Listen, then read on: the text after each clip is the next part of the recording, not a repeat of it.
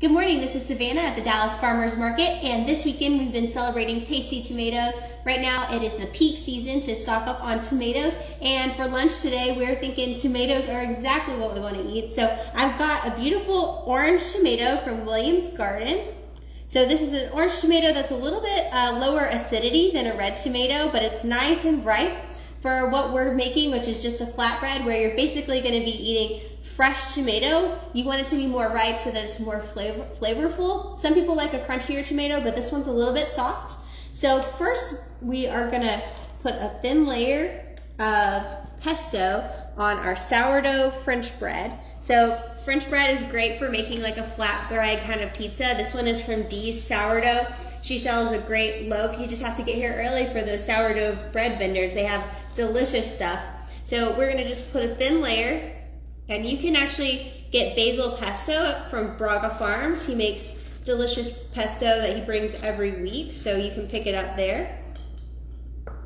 And just put a thin layer. I toasted my French bread before putting any of the toppings because I wanted my bread to be nice and crunchy, but since it's so hot outside, I want the rest of the ingredients to be cool. So I've got just fresh pesto, fresh tomato.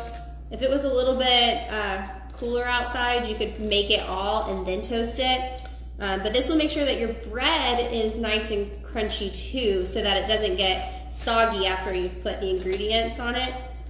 Because these all the ingredients have a good amount of liquid in there. So toasting your bread first, make sure that your bread is nice and toasty. So that's beautiful French bread right there. And then the next step, it doesn't take any time at all, is just slice the tomato.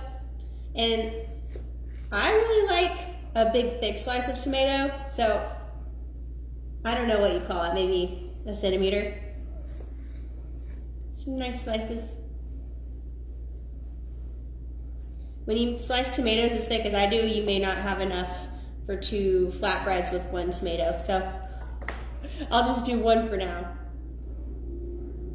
So I've got my tomatoes, and then I've got some fresh basil from Williams Garden as well. You could just top that on there. This is Italian sweet basil, but Miss Williams also has Thai basil.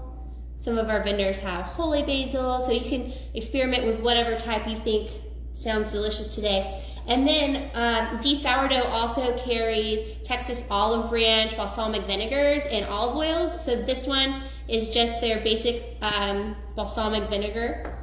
And just a little drizzle. You don't want to put too much. But there you go. That's a beautiful, quick lunch to enjoy the peak season of tomatoes. What are you guys gonna have for lunch?